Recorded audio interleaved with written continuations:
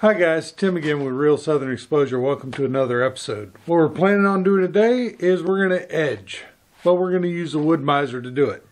We're going to take an edgy 16-foot 2x flitches, and we're going to edge them down and try and get the best wood we can out of them. And then at the end of this video, we're going to take and run a comparison between edging on the wood miser and edging on the single blade edger. So do me a favor, kick back, relax, grab yourself a glass of sweet tea and take in a little bit more southern exposure. Okay guys, whenever I end up doing these, having to edge these on the mill itself, what I like to do is I like to get boards that are of similar sizes, put them together so I can do multiple boards at a time. Kind of like, basically what it is gang edging.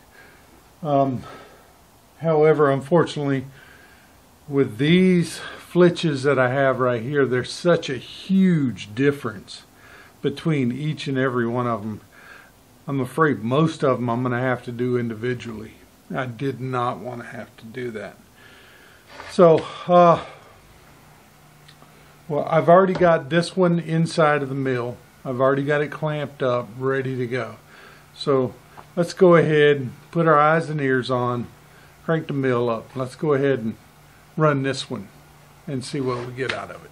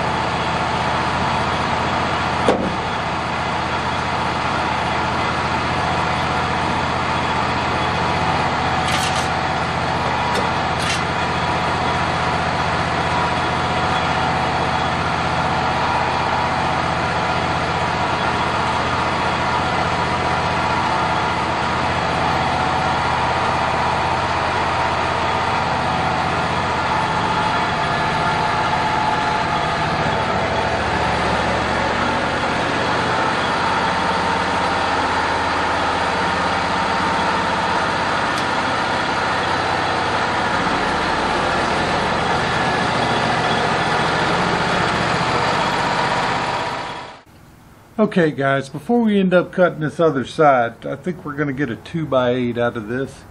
One thing you ought to realize, anytime you're cutting something extremely long like this, without this bunk being here, this board will end up dipping down.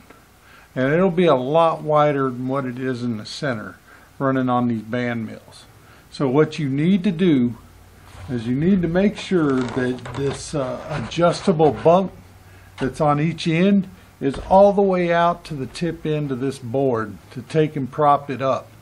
So that way whenever that blade starts coming through it, it won't allow it to go down, and it'll stay nice and smooth as it goes. Anybody who's ever operated a band mill and they started knowing that the ends of the board were either thicker or thinner, that's the reason why. Usually that's it. They don't have nothing propping up the end of that board.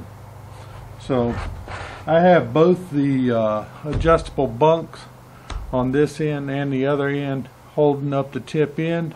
So now let's go ahead and make a cut on this, and we'll see if we can get this 2x8 done and move on to the next one.